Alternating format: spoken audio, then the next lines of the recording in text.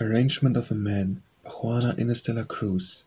Males perverse, schooled to condemn whom by witless laws, or forsooth your prime cause, of which you blame in them. If with unexampled care you solicit their disdain, will your fair words ease the pain when you ruthless set the snare? A resistance you impugn, and maintain with gravity that it was mere levity made you dare to import. What more elevating sight than of men of logic crass, who with hot breath affogs the glass, and laments it is not bright?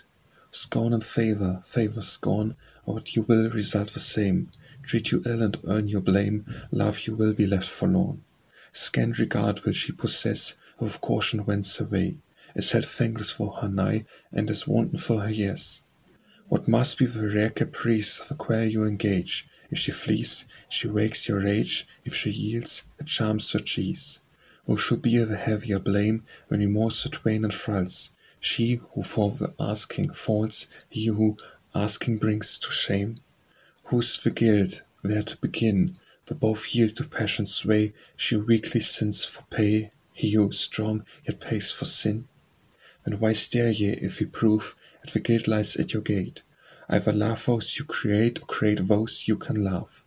To solicitation truce, then sire, with some show of right, you may mock the harmless plight of the creatures of your youth.